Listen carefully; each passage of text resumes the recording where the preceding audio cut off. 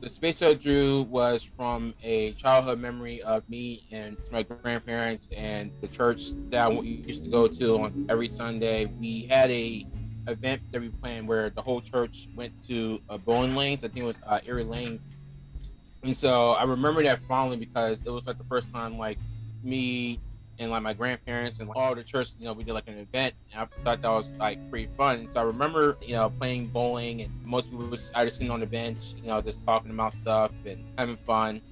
But I do remember the one moment in that area. It was like it's so vibrant. Everybody was active. There was a lot of like neon lights and stuff like that. And then of course you had like the lights that was like shine over like the bowling pins, so you could see where you toss the bowling ball at.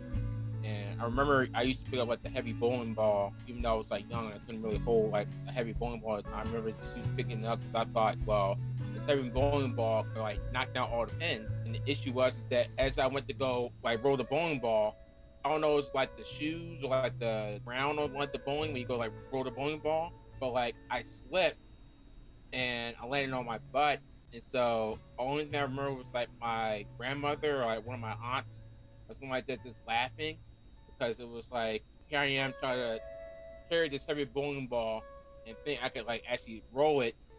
But when I was doing it, I was acting like I was like track and field, and so I tried to get a head start on it. But as I slipped, I just tossed the ball without I was noticing. I thought the ball was going to hit, but at that last moment, like the ball just sort of like curved off on me, and so like I wound up getting like a bogey on it. So it was a pretty hilarious experience, but it was also pretty fun. But it affected me because it was a childhood defining moment for me, only because it was just like okay, it wasn't church related. But at the same time, I got to like bond with these people over stuff that was like non-church related, but hear their words of wisdom and advice about life. One word of wisdom was from one of the church members when I slipped and fell, and I got. They told me I was like a little bit frustrated with the ball.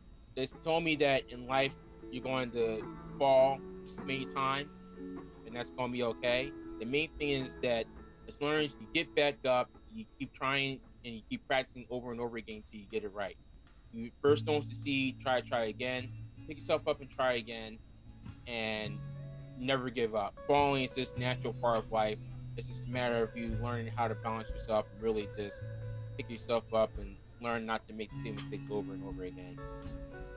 I remember, the guy just, saying all those things to me, and it kind of stuck with me, ever since then.